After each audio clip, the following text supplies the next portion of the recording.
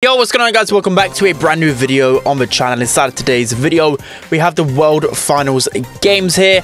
Of course, I saw this in person already. Most of you guys should have saw it already, but this is like a breakdown to give you guys my thoughts on all of the drafts, how the guys played, and who should have really come out on top in the end. So, we've got the first game here, the first set.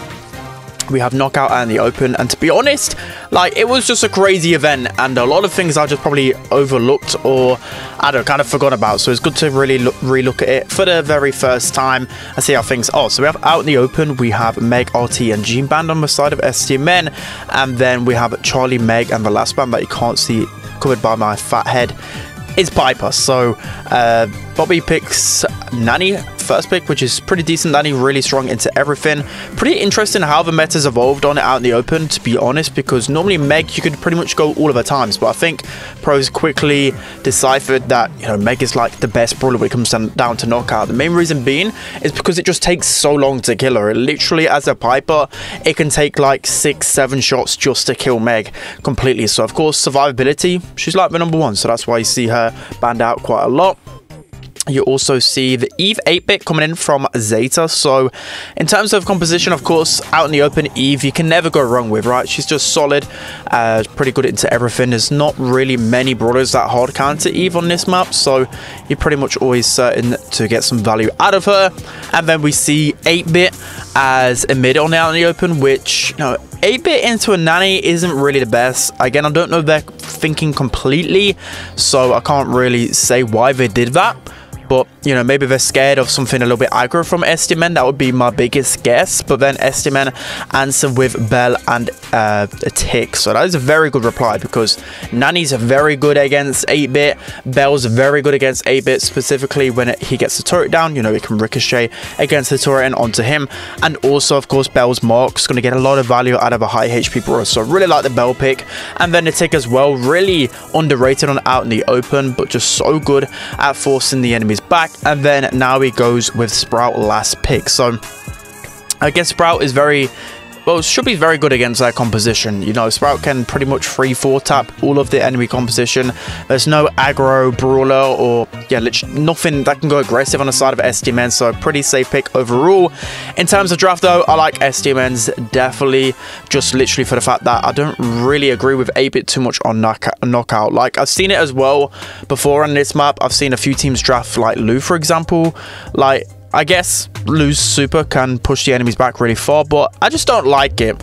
There's just safer brawlers to go, really. And we see here already Zor 72 HP. That could have been dangerously scary here, but you see Meow just pushing up straight away. I guess it is pretty easy to push into a tick, and especially on this map you want complete positioning as quickly as possible, because if you can keep the enemies all the way back and behind those walls, if they're not broken up, well, they're broken up now, it's just easy to spawn trap, and the gas can close in, and then you can just get free kills pretty easily. So that was a fantastic return to sender from Sands. He blocks a shot, and then Zor finishes it off really well. So I know that I say a lot of the time that tick is a super easy brawler to play, but sometimes against the pros it can be pretty hard. But I think Zor just seems to play tick so incredibly well. It reminds me of Tom, the way he forces players into certain positions and just makes it a lot easier for his other teammates to pinch him down. You'll notice it quite a lot with Zor. Also, one thing I noted straight away when I was watching is that Zor was using, I believe, vision gear on the tick, which is pretty wild. I don't know why you would need vision gear, considering he's mainly shooting down the left-hand side, but you know, I might have to try it out. I thought shield gear was just to go to every single time, but yeah, we see already now we're going pretty weak. So I mean, 8-bit's okay, just because he has so much HP. It does take Stmn a long time to get him down.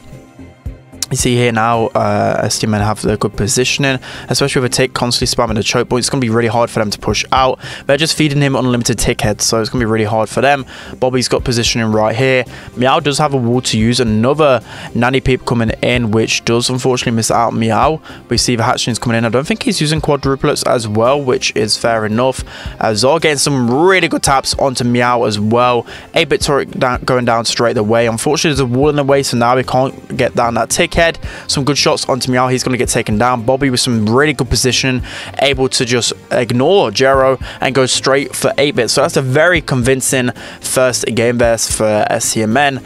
And for me, it was pretty obvious by the draft. Okay, so going into the next round then. So that was pretty fast from Stmn. You know, they came off the back of a really good win, 3-0 versus SK. So I think normally in the esports world, actually, Zol goes down really fast. A great kill from Meow there. But as I said, normally in esports, when someone comes to back of a win and they play the next game, they have a little bit of an advantage because they're just going off, like, I don't know what the word for it is. Momentum, that's the word I'm looking for.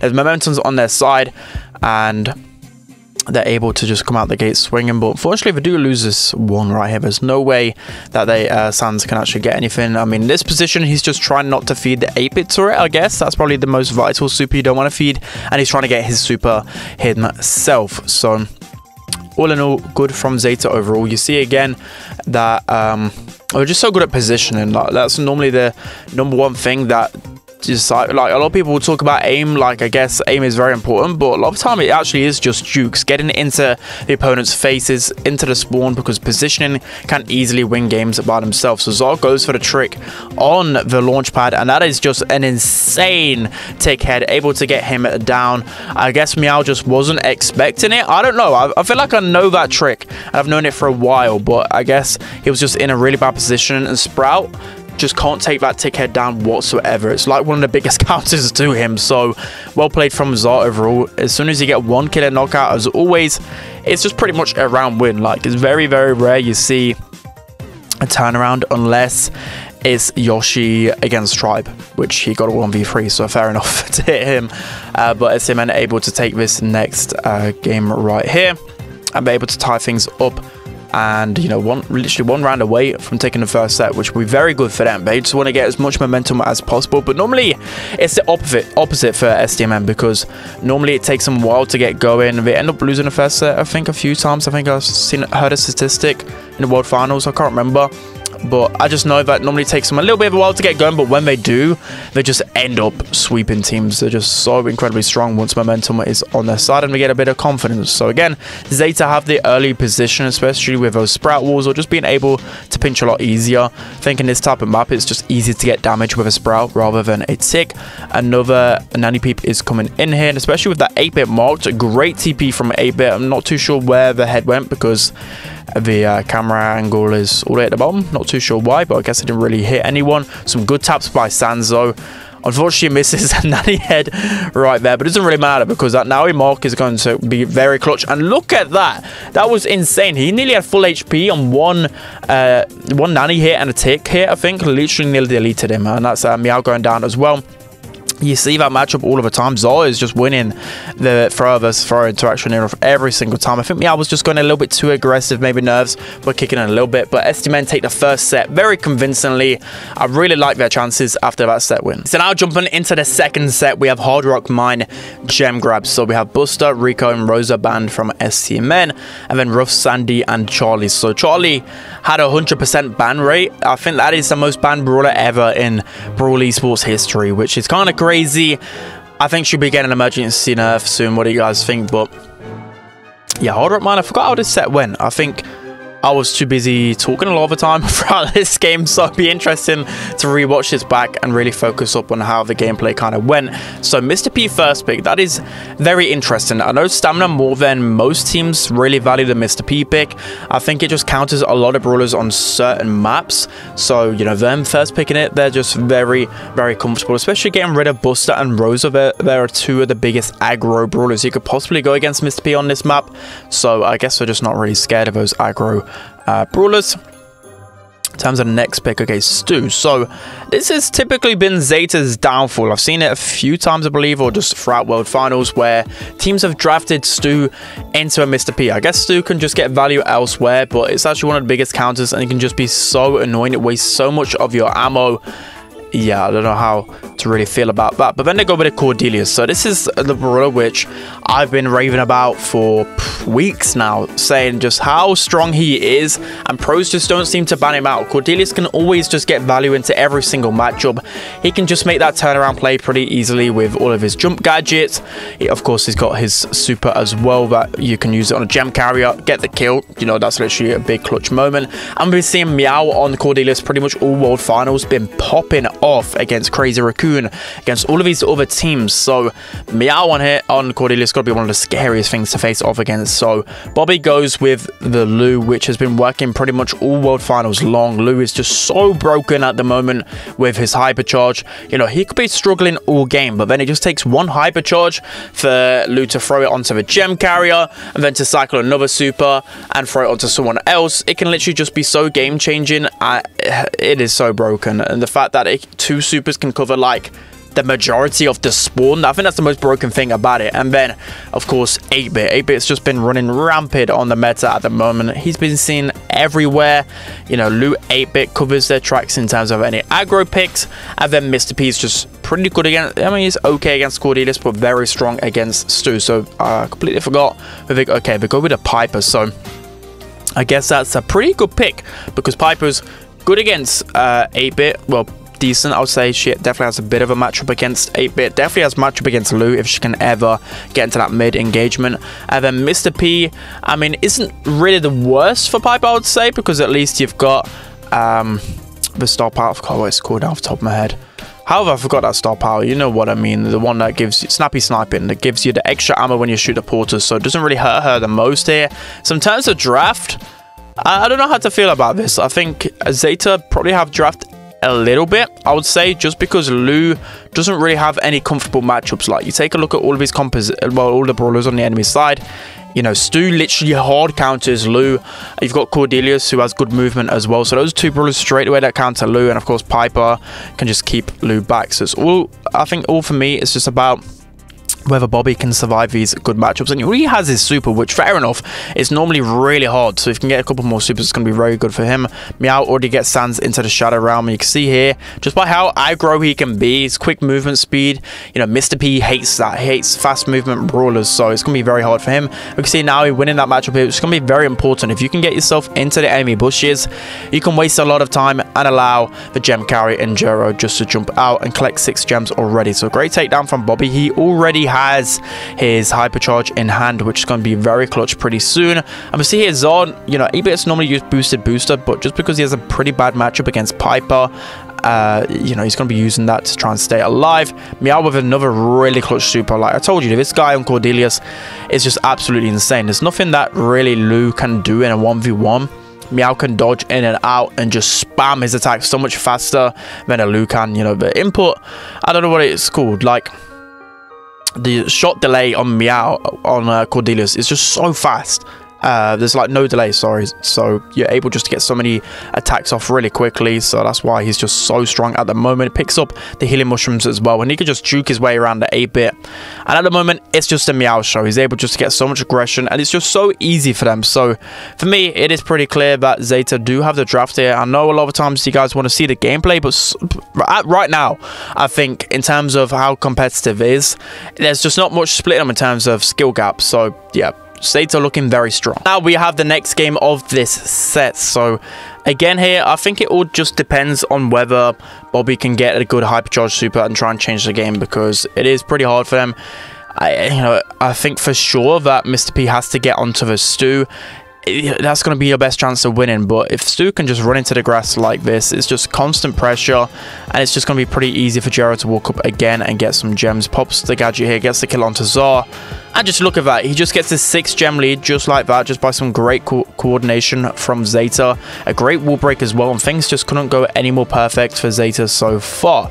So again, Meow goes down, but he's got his super to hand already. But now he just on the Stu is disgusting. Like, this guy on the Stu all year long has been doing wonders, and he's able just to dodge in and out, just create so much pressure. And that's 9 gems already for Zeta. I don't remember this going so quickly. And he's able to dash out with the gem as well. So I think I was being a little bit nicer in terms of how I'd rate the drafts, because this clearly is just such a big mismatch. Like, Stamina would not be losing this hard if it weren't for the drafts. So for me, yeah, definitely have to improve things. Mr. P first, but clearly not it. So that's going to be 1-1 in sets. Let's hop into the next one. All right, guys, jumping into set number 3 then. So I completely forgot about the technical difficulties in this one. I'm not sure what went down, but essentially I think the game glitched for Stmn or something, because Surge was picked, and obviously you wouldn't want to go Surge on split anymore. he wasn't picked any time at all. So we have Cordelius, Charlie, and Chuck Band for Stmn, and then we have Colette, Maisie, and Shelly. So some good bands overall. We're seeing a lot of Maisie at the moment. But this is where things, I think, would probably go wrong for Stamina, because they allowed Rosa to slip through. Lou and Rosa, two of the best brawlers when it comes down to hot zone. It's so hard to kill them. I know they have a Gale, which is pretty good against Rosa, but I don't really know. Barley can be pretty good as well. Gray, Rosa, Lou. That is such a solid composition from Zeta overall. I don't know how they got 3 of those brawlers all together, but they did.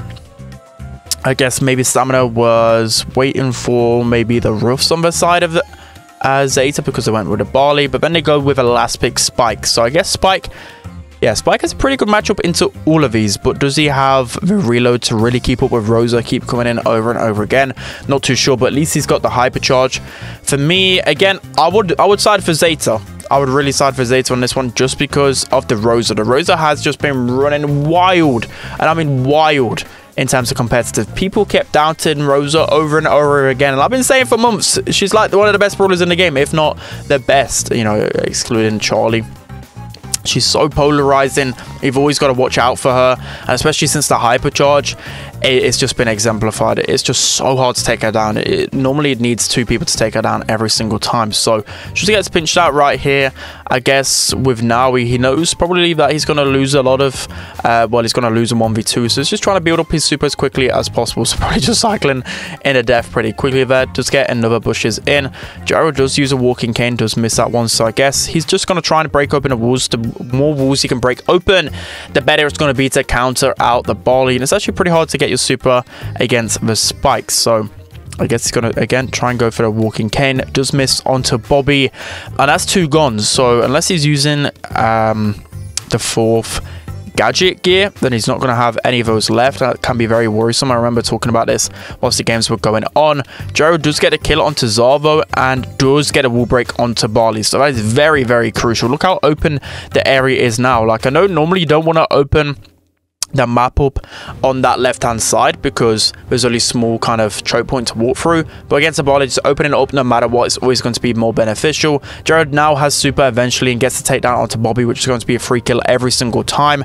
Things could have gone very different there if you didn't get that walking cane. He weren't going to be able to charge his super in time, and things could have been very bad for him. Does use another super, which I guess was good to get some aggro in, but at the same time, I like it normally when Grays just leave a good teleport into the zone. But again, now he's just been staying in that zone consistent. I've not even been speaking about it, but he's been doing his bit on the right hand side. Meow with the super does get the connection onto Sans, and this is where the communication will come in. He's literally fully frozen and going to get frozen even more by the ice rink, and there's just no way you can even touch a Rosa when she's got the hypercharged shield.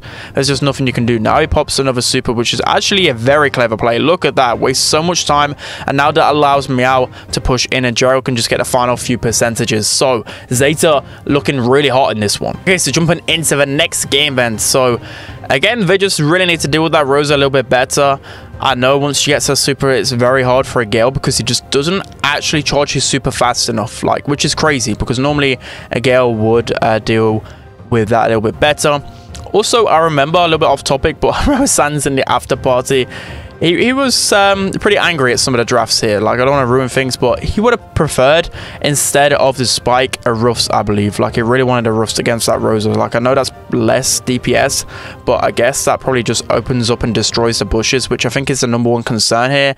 Like, having the bushes is just so annoying for the players to deal with. You can see here, just look at the spam, and just look at Rosa just being able to run straight into Gale and take him down. And now he's got position in the grass. It's going to be very hard for Stamina to really do too much.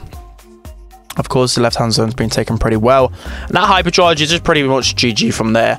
And he's going to cycle another one just in time, and somehow he's getting some shots off in the middle. Like, now he's going crazy on his Rosa. Meow's able to just sneak in right here. Zal's got a hypercharge super, which he's not going to use just yet. Meow's just going to slowly get some percentages. So I feel like Stmn should have probably dealt with that a lot quicker.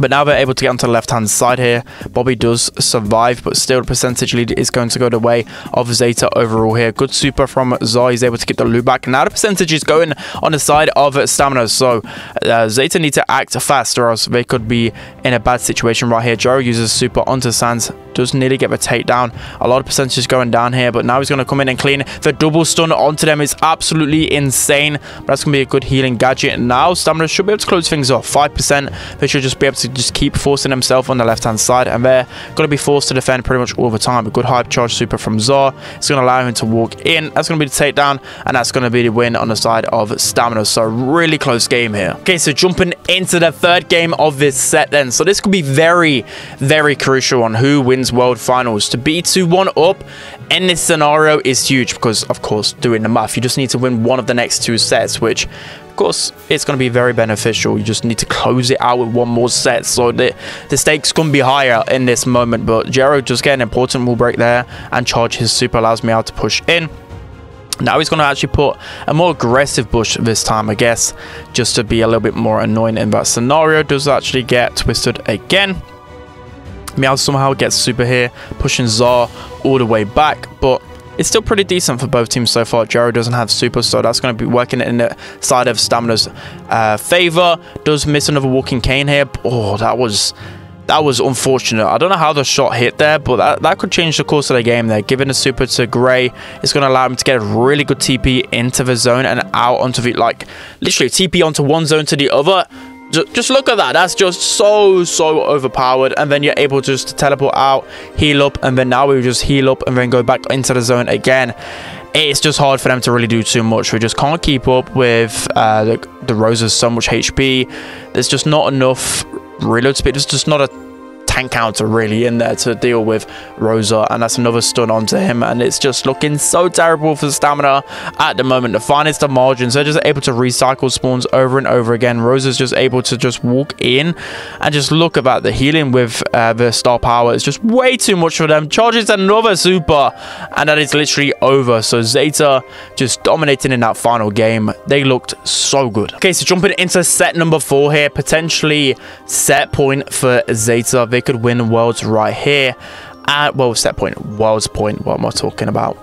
In terms of the draft then, we have Dynamite, Cordelius, and Luband from the side of Stmn. And then we have Colette, Chuck, and Charlie. So looking at the World Finals, by the way, it's just good to see what's good in Power League, what's good in the meta overall, of course.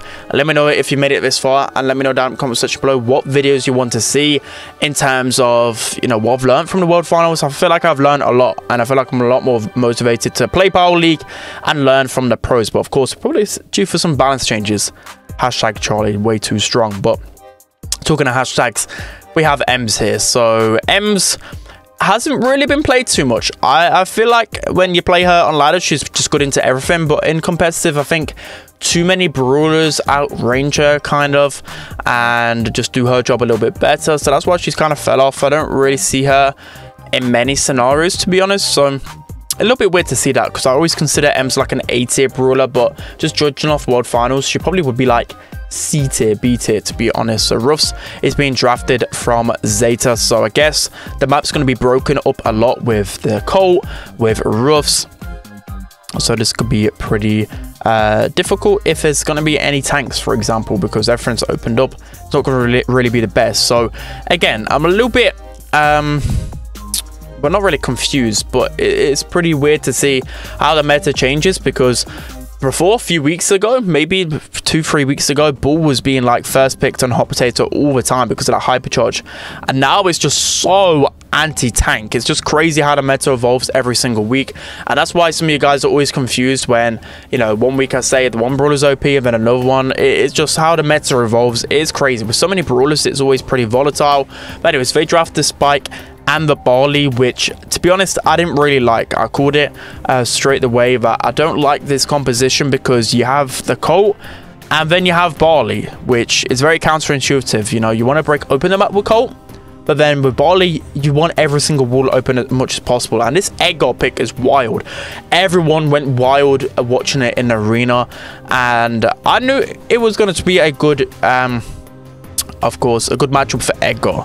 if they go on Edgar, it's Zeta. They know their matchups pretty well.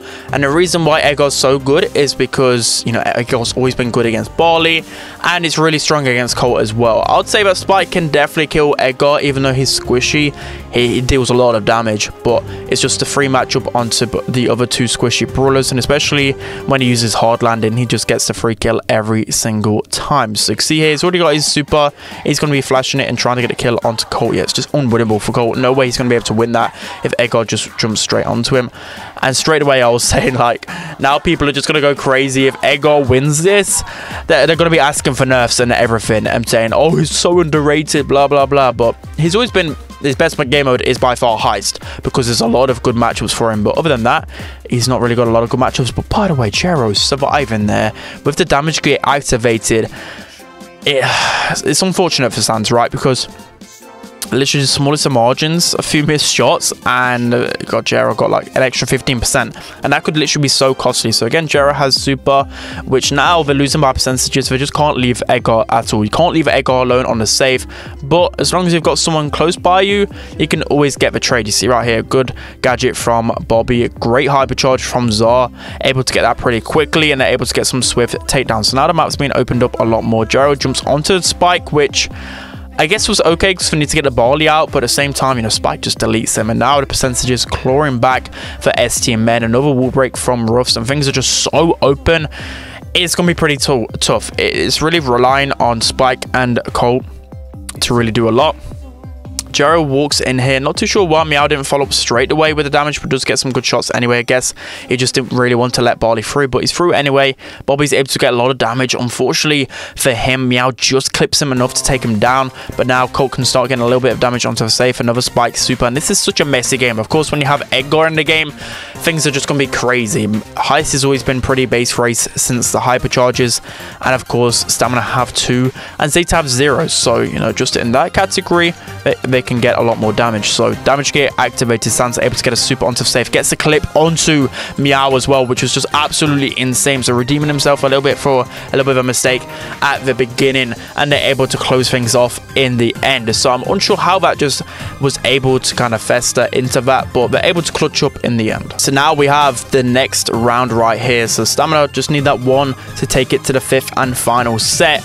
Jero goes for a very aggressive play here, and this is much better from Meow. He's able just to get into the faces, get that collateral damage going through, of course, the Stamina player and the high safe, getting that value, getting that supercharged up already. And this is what I'm talking about. Just look at that going straight in. And I was saying straight away, the Meow Ems is dangerous. All year, he's been going Ems so much. He's perfected that brawler. So you can't give, some of the best players in the world their mains, right? So he's able to just get so much pressure as well. As long as the grass is there, he's able to get a lot of value out of speed gain. Gets Sans down again, which is just absolutely insane. 40% already on the side of Zeta. I just love how they're just able to claim so much of the map. And again, Jero jumps in here, getting so much percentages. His teammates always seem to follow up every single time. And I just love this communication from Zeta every single time. So now he's just going to try and get as much damage as possible. And somehow he's able to stay alive so well. He does that so well, wastes so much time, gets so much percentages. Meow gets taken down. This is still very winnable for Stamina. There's only 10% left, and they can't allow Edgar to jump in at any point. But if they can keep getting a few kills, they can keep chipping down the safe. There's 45% in it. Doesn't seem like they can, but they seriously can with hypercharges as well. If they get a couple of kills, they can just delete the safe pretty quickly. So now it does a really good job though, getting down the left-hand side. Now they're all the way pushed back, but they need to get someone down quickly because slowly Zeta are advancing up the map. Jero's going to get really weak here. Meow's able to just wiggle his way in, and he's going to finish it off right there. So I feel like Zor could have maybe supered it a little bit quicker, but now we have this scenario where Zeta are on match points. So this is super sketchy for them. We're going to be skipping through that little intermission bit and get straight into this next game. So literally world finals point right here. Meow gets taken down. Jero with some really good flank damage, already getting 13%, but all of it adds up. Bobby doing a much better job this time around. Unfortunately gets hit by the Ruff's rocket, but he's able just to get some percentages. Of course, he doesn't want to be on that Edgar matchup at all. Jero just uses super here. Doesn't get any super cycle though, but gets the takedown, which of course is the most important thing. But this is really good from Zor, using the gadget, the super onto Jero, and a super from Sans, which with the damage get activated is looking so good for stamina at the moment. But leaving Jero with that Ruff's super on the safe is disastrous. Somehow now Meow were able to clean things up, and now they can start to go on their counter attack. This is looking very bad for stamina now, with only like 20% each for each team. Neither team can allow anyone to go through and deal damage to the safe, or else it's over. Sans unfortunately oversteps his mark, and Ems is just so good at pressurizing. But now everyone onto the safe here, and they're able to finish things off. I mean, I was heartbroken for the guys on stamina. Like, I've literally got chills on my neck. As soon as I watched that, I got chills, because it just reminded me of God. I didn't want to mention it, but like finishing it on Heist, I think I've seen Zeta get worlds on Heist, I think, before, a few years ago. Of course, I won it on Heist as well. It is kind of crazy, but just look at Zeta. They weren't even celebrating. I guess they were kind of just in shock in the end, but, you know, probably other teams would have gone crazy, and I don't even know what they would have done, but yeah, they just weren't really too happy with things. But anyways, they're nice guys. You know, everyone was memeing them, calling them NPCs and robots, but seriously, they deserved it. They tried all year. They dominated in the EU, and they defeated Crazy Raccoon. That in itself is worthy of world champions. So that's gonna be it for today's video, guys. Absolutely wild world finals. I think that was my favorite one so far, just because we saw a different winner rather than Crazy Raccoon. And of course, EU, I'm happy. Like, even though I wanted Stamina to win because of Bobby, and of course I'm good friends with all of them, I'm happy. EU, people have been slandering EU for too long. We're able to get 2 world finals in our bag right now. So that's gonna be it for today's video. Hope you guys enjoyed. Again, just absolutely insane. And Jero, by the way, is the GOAT. I absolutely love that guy. A really, really nice guy. That's gonna be it for today's video. Hope you guys enjoyed. Don't forget to like, comment, and subscribe, and I'll see you guys next time.